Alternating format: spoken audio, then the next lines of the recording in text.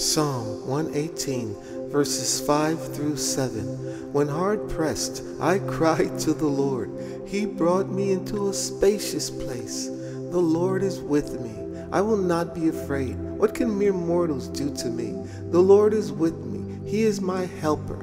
I look in triumph on my enemies. Oh, Father, I thank you today for victory over the flesh, the devil, the world. In Jesus' name, I win today.